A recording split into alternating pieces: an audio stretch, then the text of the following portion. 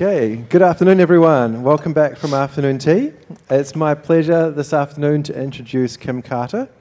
Kim Carter is the author of a few security books, organiser of the Christchurch Hacker Conference, otherwise known as CHICON, is helping organise OWASP Day in Auckland with me, and all-round nice fellow.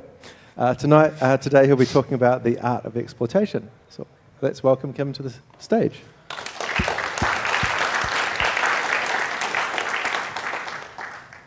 How's it going, everyone? So we're going to look at the most effective attack techniques for the most common vulnerabilities.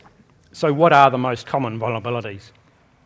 So this is a recent cryptogram reading, which is Dan Hennage reading out Bruce Snyer's blog posts.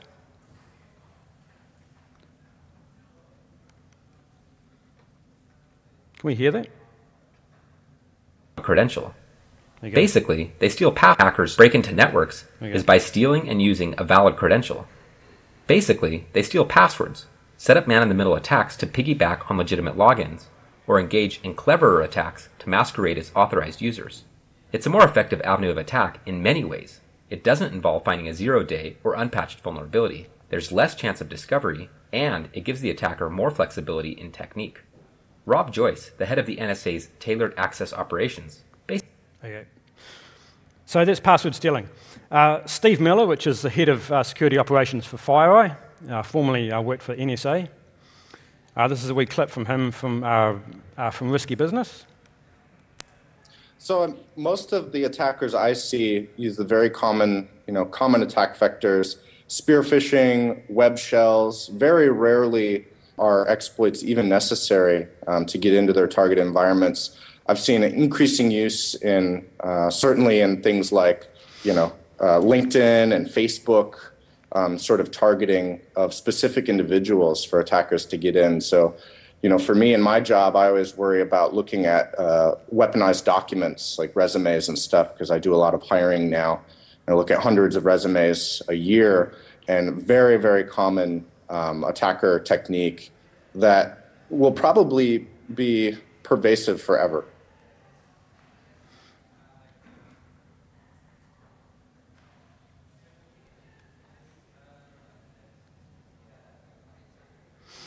Okay, so let's start with passwords. So there's so many ways to get passwords. We can brute force databases that have used simple hashing or key derivation functions with few iterations. We can brute force web UIs. We can use any of the many password profiling tools available to us.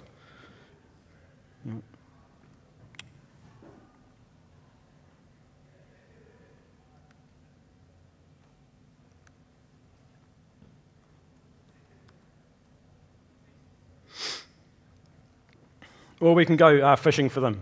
So we're also going to use the browser exploitation framework, also known as BEEF, which is similar to a web shell but better because nothing's dropped on the target box. So there's no issues with antivirus. And we're going to use a module that acts as a Facebook login prompt. I decided to lump all these attacks into a simple single attack so that we have time for the second half of this talk. So let's see how this is played out.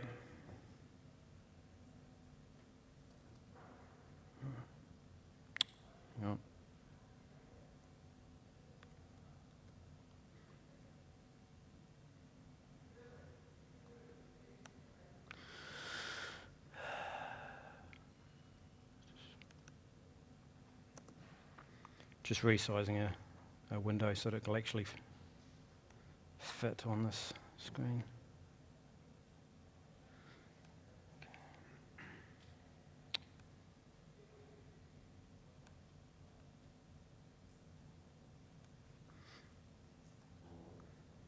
Okay, so first of all we start Metasploit. It's not necessary in this demo, but if you want to use the Metasploit modules via BEEF, you'll have to have it running.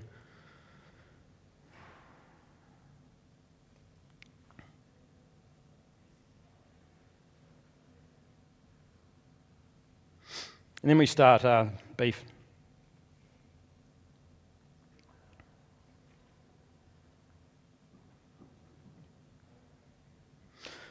Okay, so that's the browser exploitation framework administrative UI. So we're just logging into that as the attacker.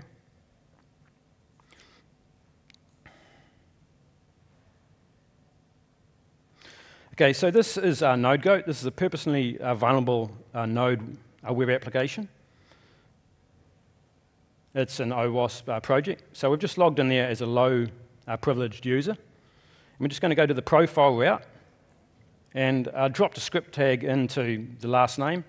All of these 7 fields here are vulnerable to basically dropping in script tags and that sort of thing, because they're not validated, sanitized. Yeah. So basically what we're going to do there is we're just going to drop in the hook.js file, which is the piece of JavaScript which calls up the beef communication server and continually asks for commands to be executed on the post-exploited victim. So now the administrator's logging in, which is our target. And you can see there, if we just go back a little bit.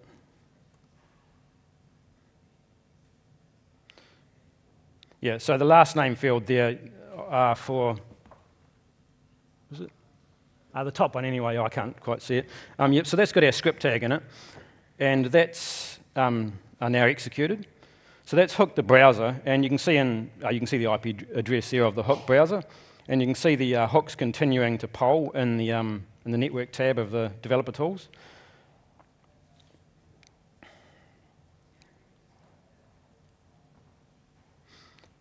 So if you mouse over the victim's IP address there, you get quite a bit of information on the actual victim there. And you've got quite a few tabs across the top there too, which also gives quite a bit of information. So what we're going to do here is we're just going to spring a pretty simple attack. Based on some reconnaissance that we've done, we know that our victim lives on Facebook, and we're just going to pop a modal dialog box here. So this modal dialog box could be any social media modal, basically. So basically, it just captures credentials, and because it's modal, a user can't move away from it until they've actually entered something. So I'm using a Facebook one in this stage because we've done some recon on them, and we know that they use Facebook regularly. So the victim enters lazydev@targeted.com and lazydev for a password. That's L4ZYDEV.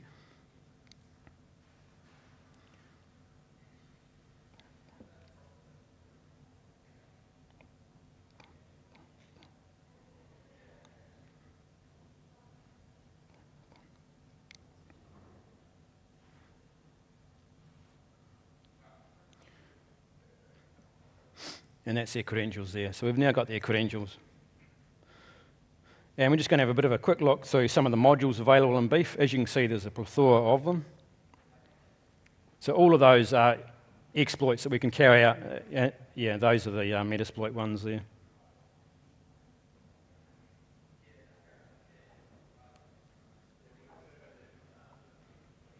Okay. So all of this is basically just because of the trivial cross-site scripting defect. It really is trivial, but because of that, we can steal passwords. As you can see, we've done some spear phishing, kind of web shells, and Facebook. Phishing, Facebook. Yeah. So now we're going to have a go at weaponized documents. So we're going to use a PowerShell attack. And by default, PowerShell is installed on Windows Server 2008 R2 and Windows 7 onwards. PowerShell is going to continue to be on all boxes, providing access to pretty much everything on the box. So this is excellent news for penetration testers and other attackers. Execution policies are easily overridden. And we've got full direct access to the Win32 API and the .NET framework. And we can assemble malicious shellcode in memory without antivirus detecting it. So we're going to be using libraries PSM-SF, Powersploit, and Nishang. PSM-SF gives us a Metasploit resource file that we can use to listen from the attacking machine. And it also will dish us up with a PowerShell _hacking.bat, which is basically a reverse TCP shellcode embedded into a PowerShell script that overwrites the calling instance of PowerShell with the reverse TCP shellcode, and then invokes it, which contacts the attacker's listener. And we also host the PowerShell_hacking.bat as payload.txt, just so that you can see in the demo the difference. And we use PowerSploit for adding persistence, and Nishang for generating the actual Office document virus.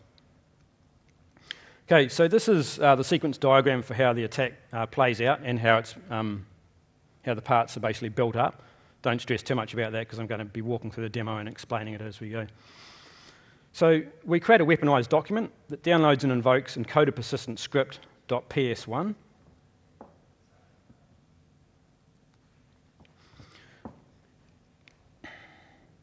So that's your encoded persistent script.ps1 down there, which is the encoded version of persistence.ps1.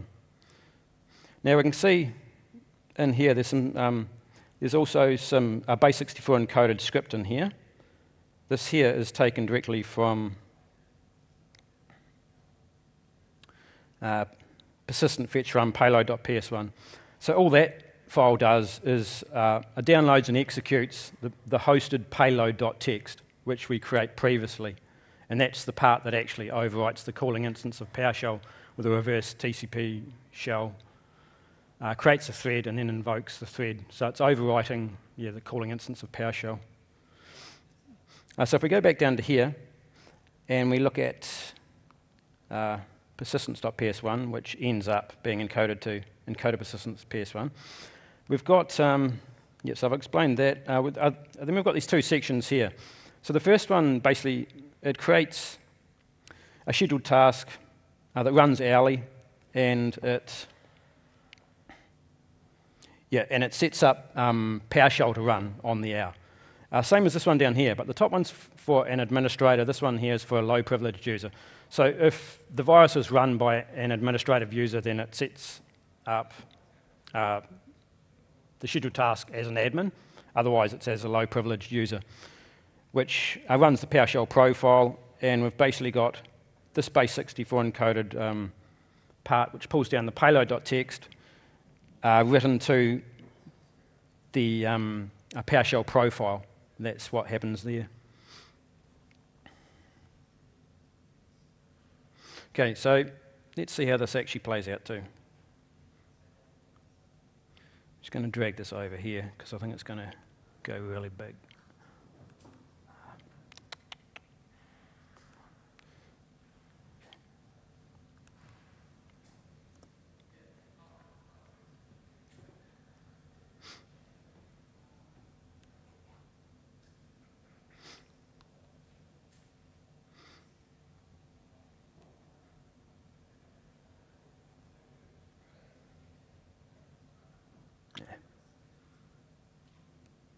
Right. Okay, so first up we import the PowerSploit persistence module. And then we import the PowerSploit script modification module, which we use to encode the persistence.ps1 to the encoded persistent script.ps1. So that's, if we look back here, so that's encoding this top block into this base64 encoded block.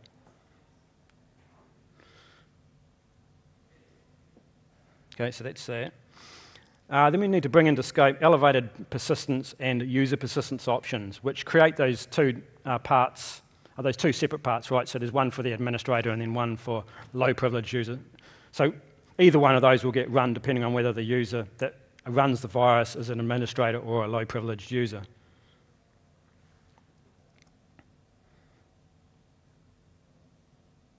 Okay, so that's those two.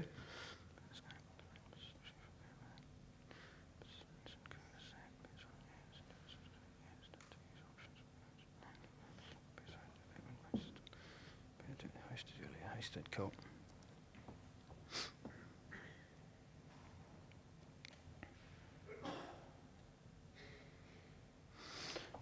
Okay, so that is, as you've seen before, that's the persistence fetch run payload.ps1.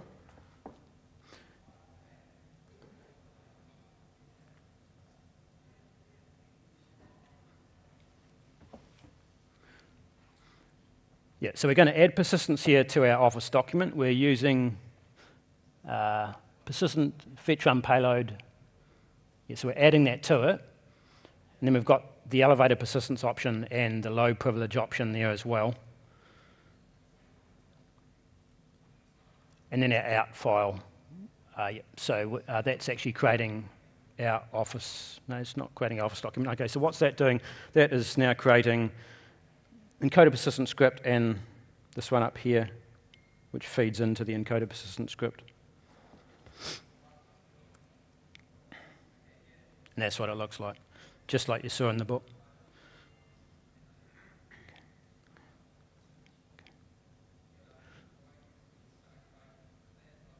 Okay, so we've already got payload.txt hosted from a previous play. That's also in the book, but you haven't seen that.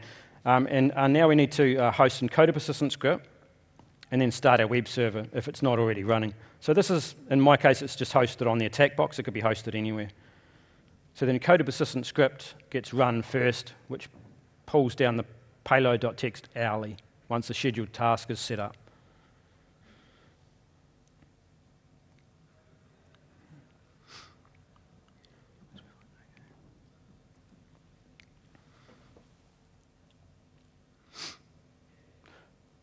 Yep, so now we're creating our actual virus, our Office document, and we're feeding in the encoded persistent script, which sets up the persistence. And there it is there. That's our actual virus. And we just added basically some dummy HTML for the CHM, so when the user opens it, they think, oh yeah, that's kind of what I expected. So now we need to run Metasploit on the attacker's box with the PowerShell_MSFRC resource file that I created in a previous demo, which you haven't seen, but that's all that's in it, what you're seeing there at the top. And that will catch the reverse shell once the target runs the doc.chm and persistent fetch run payload, which downloads and invokes the payload.txt every hour with the scheduled task.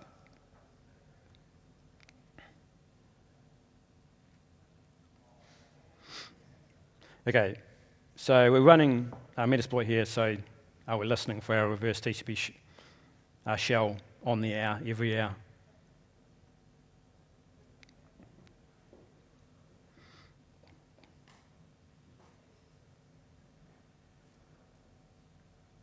Okay, so now you've got to get your virus into your target's position. And basically what we're doing here was just, we're doing a little bit of work now just on the same environment that our target's going to be on. So it's on a Windows box. Yep, so we're just showing there that there's currently no PowerShell profile, and we don't currently have a scheduled task called updater, which is the scheduled task that simply runs PowerShell.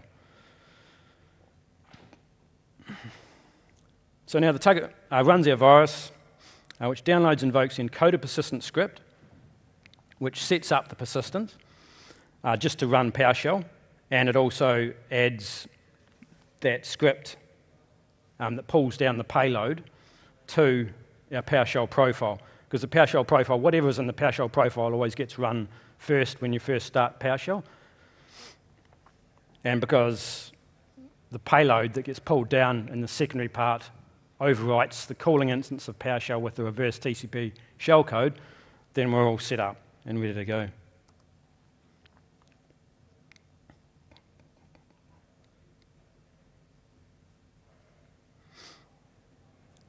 Okay, so our target's now running our payload, running the virus.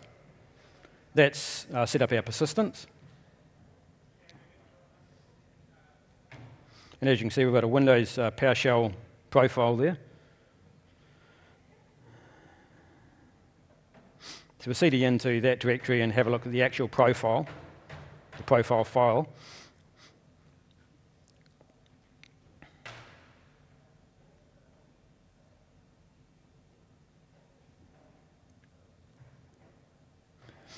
And you'll see the target's actually got the script here, right? So the encoded script is in the PowerShell profile, and the encoded version is what you're seeing there as the IEX new object, a net.web client which downloads and invokes the payload.txt.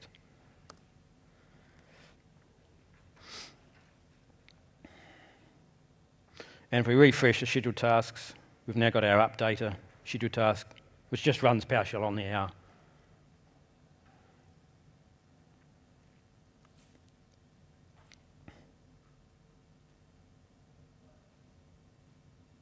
Okay, so now we're waiting for our scheduled task to run. And that's it. So that will run every hour, and it survives reboots and most other user interactions. And we can stop and start our listener. There's no problem with that. It'll still phone home every hour.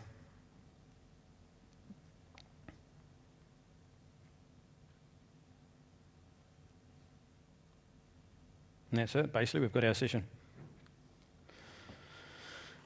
Okay.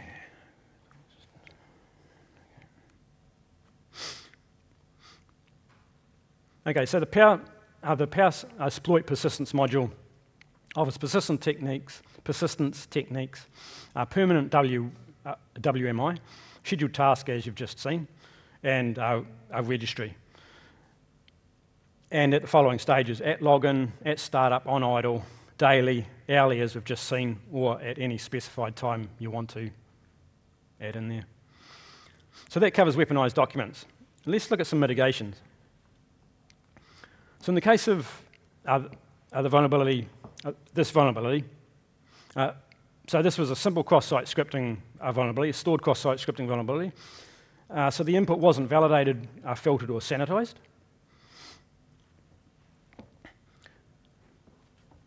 So in the Web Applications chapter of my book, I go over what validation is, what filtering is, what sanitization is, and then there's the actual countermeasures, which again I discuss what they are and how they affect you, and then there's sample codes and that sort of thing, so you can get yourself out of that mess. Okay, so for weaponized documents, network intrusion detection systems can recognize reverse shells flying across your network, so that's one countermeasure. Standard antivirus doesn't work. Next-gen antivirus is working, but that's next-gen as in a next-gen antivirus with machine learning. Know the origin of everything you want to run and stop being so trusting. Everything in this world has the potential to blow up in your face. Always be suspicious and paranoid. So we've seen exploitation and we've seen mitigation. So now I need to work out how to get both of these to fit within your sprints. Now, I can hear you saying, we don't want these in our sprints, we just want a code, right? But bear with me and you'll see why you want them in your sprints. So we first need to understand our attackers and what their workflow looks like. In order to beat your enemy, you must understand your enemy. So in my book, I work through the process that your attacker is very likely to take. And yeah, so basically their workflow. And I've got heaps of hands-on examples and that sort of thing about how they're going to attack you. The 5 stages of attacker are all covered in there. So we then take what we've learned from the red team and create a set of development-related processes and practices, which we then apply to your scrum team, also known as the blue team in security speak, or your other defending team. That's educating and empowering you. We bring the security focus from the most expensive place, that's late in the software development lifecycle, often retrofitted or bolted on, to the least expensive place within each sprint as part of your definition of done. We augment your Scrum process with security-focused processes and practices. So on the right, we've got your Scrum artifacts, transparency, and events. On the left is the additional security-focused processes and practices that we add. So here's the kicker. By doing this, we drastically reduce the cost of finding not just security defects, but all defects. This is the average cost of fixing defects based on when they're introduced versus when they're detected. Putting the practices, that's finding the defects in the right order, can reduce costs by up to 100 times. So what we've got there is, in the construction phase, if you find and fix a defect in post-release, it's going to cost you 10 to 25 times the cost that it would have costed you if you found and fixed it as you introduced it. And similar sorts of things there you see in the requirements and architecture stage, but they're more costly because they're earlier on, and there's been more things built on top of it. So the idea is to detect faults at the stage where they're least time-consuming and costly to correct. So what can we use to make this process of finding and fixing defects cheaper? So the following are some of the processes and practices I've found that are, when used together within Scrum teams, become a game changer. First thing, establish a security champion. So a security champion is a bit like a Scrum Master in that they're a servant leader and a mentor, but with the relevant security skills. If they haven't already got the relevant security skills, but they're keen to learn and they're pretty smart, then that still could be a pretty good fit for the security champion.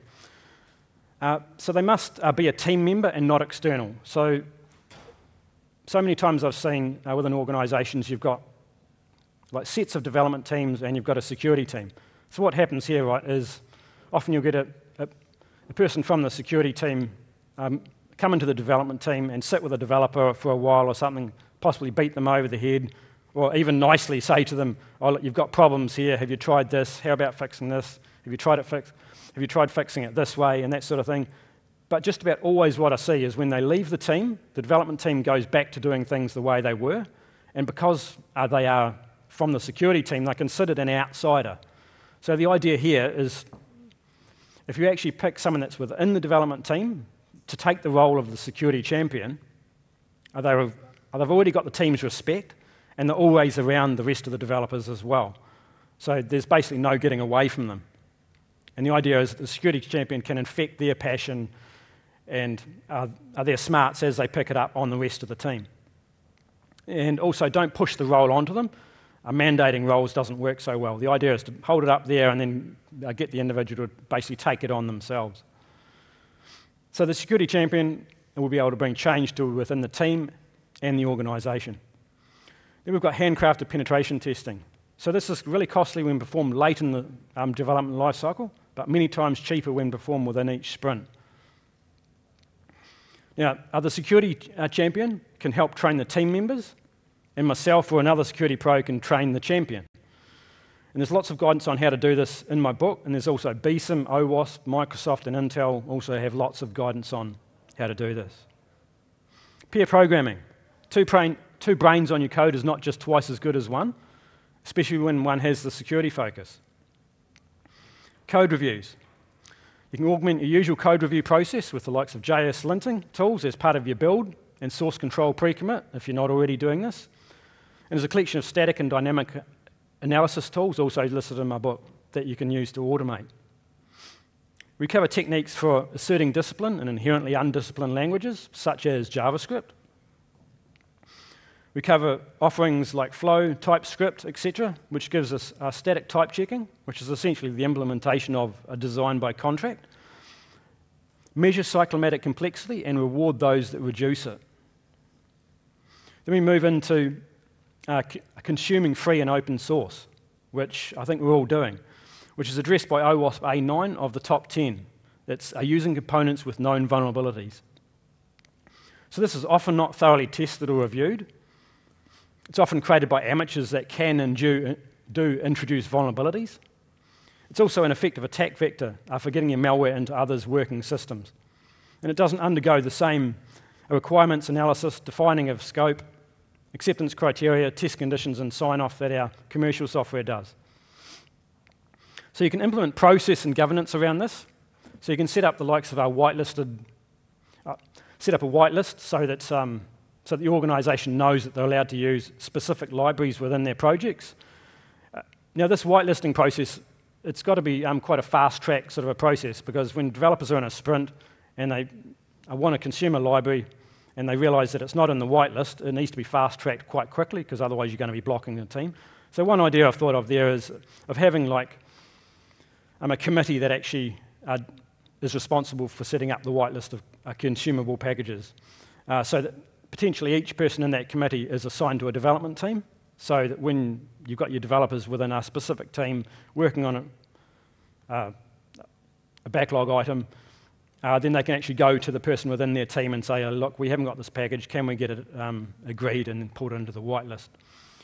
You can also set up an automated process running over your code, checking that no libraries are actually used in there that aren't in the whitelist, and other simple initiatives that I discuss in my book. Don't install Node.js the official way. Piping arbitrary scripts directly from the internet to your root shell is asking for trouble. The tooling landscape's starting to fill out. So we've got npm outdated, npm check. We've got David, which uses your package.json and provides a GitHub badge informing you of out-of-date or insecure packages. We've got retire.js, which has been around for quite a while. It can be run as part of your continuous integration. It's got a Chrome and a Firefox extension, a grunt and a gulp task, a burp and a zap plugin, and an online scanner. And we've also got the Node security platform, which has a command line interface, a gulp task, a code climate engine, and a GitHub pull request integration. And we've got Snike, which has a similar feature set to the Node security project with a few extras and a larger price tag, and some others. So when you usually run your test condition workshop, when the developer pulls a sprint backlog item into work in progress, you start thinking about what types of testing are going to be the most suitable. And developers create test conditions. Hopefully most of us have seen these. So your givens are your initial state of your system, your whens are changes to that initial state, usually performed by users, and your thens are just expected outcomes. Pretty simple stuff. They also create evil test conditions, which are the same, but just with a security focus. Now, often developers will struggle here because they won't be thinking like the attacker, and they struggle to think about how they can break their own systems. And that's where the likes of the security champion can sit with the developers in the test condition workshop and help them how to think like the attacker. So test conditions lead into TDD and BDD perfectly. Evil test conditions lead into security-focused TDD, BDD, just the same.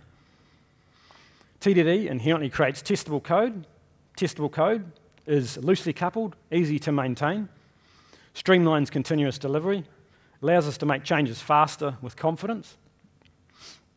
If it's hard, it forces us to evaluate why it's hard and thus reduce code complexity. And inherently forces us to embrace many good architectural principles.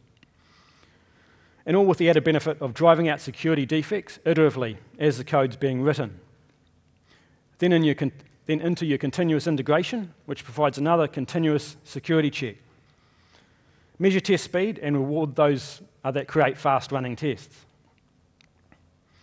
Traditionally, penetration testing and security in general is often thought about and performed at the end of a project. Unbelievably, often once the solution's delivered. Now imagine if you did this with any other form of QA.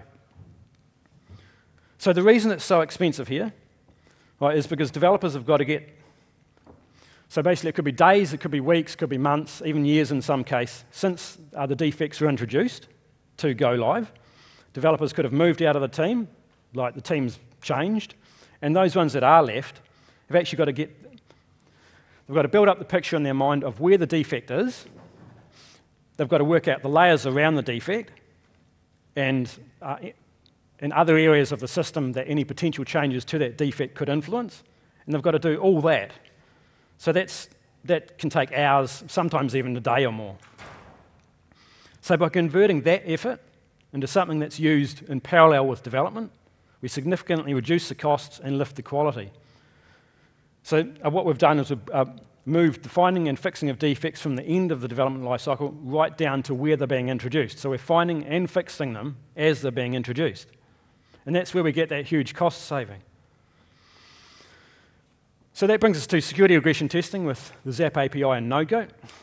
Some of you may have seen this demo before. It's a proof of concept. So there's two players in this. So we've got two OWASP projects. So we've got the Zap API and we've got NodeGoat. The idea is that you take this proof of concept and you swap out NodeGoat and then bring in your web application as the system under test. So the Zap API is an HTTP intercepting proxy with a large collection of known defects and a large collection of exploits for those defects. And it's got a RESTful interface that we can program against and basically just tell it how we want it to beat up our application. So a NodeGoat is the purposely vulnerable web application. It comes with a tutorial which goes through basically giving you a pretty good idea of where the defects are in the application, what they look like, what the generic mechanics are for those defects, how they work, and then gives you some pretty good guidance on how to fix them. So Zap's also got a Docker image, and I've created a Docker image for NodeGoat. So, and NodeGoat's got a dependency on MongoDB, which also has an image. So you can have these running in your nightly build, and that's the idea, right? So you have them running in your nightly build. So a developer introduces a defect today, and he comes in tomorrow, and he realizes that he's got a defect. He knows how to fix it, because the report that Zap generates actually gives them a lot of information. Plus the context is already in his head. Okay, so I need to show you just the test to start with. Okay, so this is the profile.test. We're going to be testing the profile route, which is basically the area that was defective that allowed us to carry out those exploits at the start. So we've got the Zap target app. Whatever it is, Zap target app. Zap target app here. So this is NodeGoat, and this is just taken from the environment files in there. Then we've got the Zap host name, which is basically where Zap's going to be hosted. It can be hosted anywhere. It could be in a container or whatever. And then we'll move down a little bit. So we're using Mocha test framework as well in this proof of concept. We've got this test.before, which uses Selenium to fire up a web browser, and we populate these first 7 fields with some dummy data and proxy that through Zap, so that builds up the sites tree in Zap, so Zap now knows what our profile route looks like, and then we can tell it to start testing. So I used Selenium in this proof of concept because it's the easiest way to get up and running. You can just do all this via the Zap API, but it's a little bit more tricky. And you'll see all that you'll see that play out soon when the browser pops open. We've got this alert threshold here. So the idea here is your development teams inherited a Brownfields project, and they set up some tests on it. They want them to pass to start with, so they're not waiting around in defects before they even get moving. So we set this alert threshold to whatever the number of alerts it has, and then we get a passing result from then on, and then any failures from then on we can go and fix, and then we can start to whittle away the alert threshold as well. And the most important part in this test is the sync.series. The other thing is, it's a lot to cover. So the Zap proxy here is a client library that we use to interface with the Zap API. There's a bunch of these for different languages, so we're just using the Node.js one. And if you keep your eye on the green function names, that's pretty much tells you what's happening in here. So we need to basically set up some actually, in this case, we use the default context, but you can set up a new context, and that's what I've done later on for another client. So we set logged in indicator and a few things in here that basically just set forced user. A few things here that tell Zap that when it comes across an area of our application that it needs authentication, how to authenticate and how to log in, and we give it the credentials and also forces it to log in. So I've got this. So this is the login string here, and somewhere down here we've got system under test username and password somewhere there. Oh no, sorry, there it is. System under test username and system under test password there. So that allows Zap to log in. And then we just tell it to active scan our application. So the idea here is this is the profile test. We can just pretty much we'll swap out the text that says test the profile route, and then put in any other route in there, and so that we can use the same piece of code over the rest of the application without repeating ourselves. Okay, so, and then we basically just tell Zap proxy to active scan. It's quite a high-level scan. The idea is to do a high-level scan over your entire web application to start with to get reasonable coverage, and then start using some of Zap's lower-level features so that we can actually go deeper. This part here just gives us feedback as to how far through the scan it is, and this one here just tells Zap to write a report for us, and we give it a name.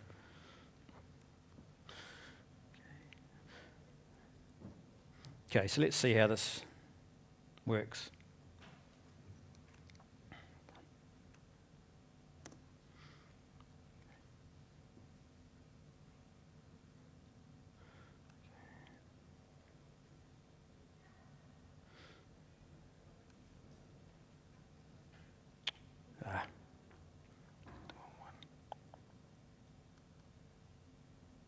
That's all right. So guys, I've got to resize it, it's too big.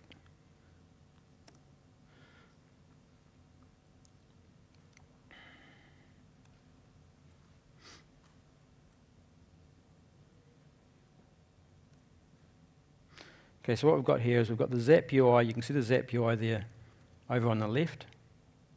It's here. We don't actually need it to be a UI, but I've just got this for demonstration purposes. So let's run that. Yep. So okay, so we've just cleaned out. Okay, so we've got four squares there in our terminal, right? So we've just cleaned out the NodeGoat database so that we've got a good known start. Now we start NodeGoat. And in the top left pane there, we actually run the grunt test security, which fires off the Selenium web browser, fires through our initial requests, logs on.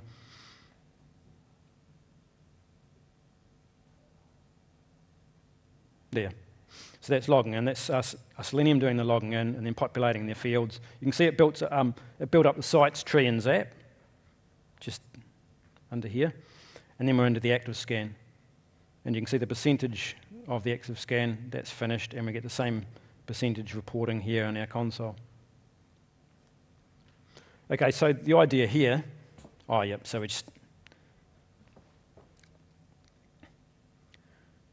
going to have a look at what the test results have told us.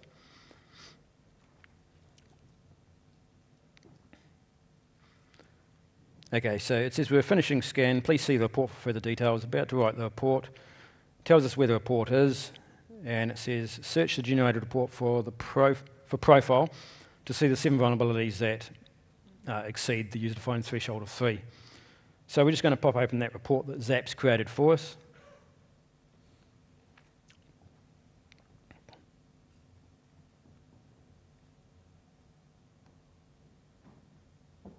Yep.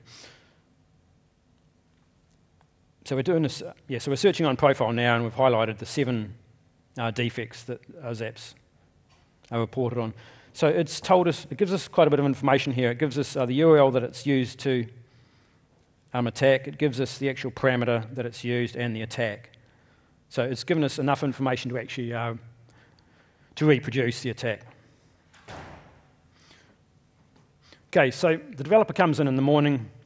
He realizes he's screwed something up because he's got this running in his nightly build. He applies the fix. So if you're using NodeGoat, you can browse to the where NodeGoat's running from, and then the tutorial/A3 route for some details on how to fix that cross-site scripting defect.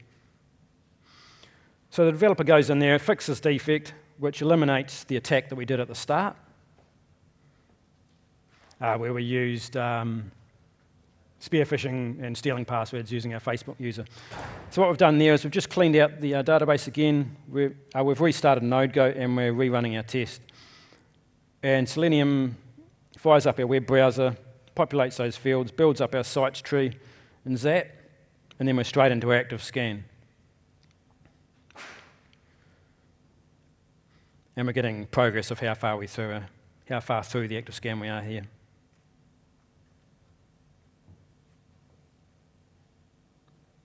And it's a passing test.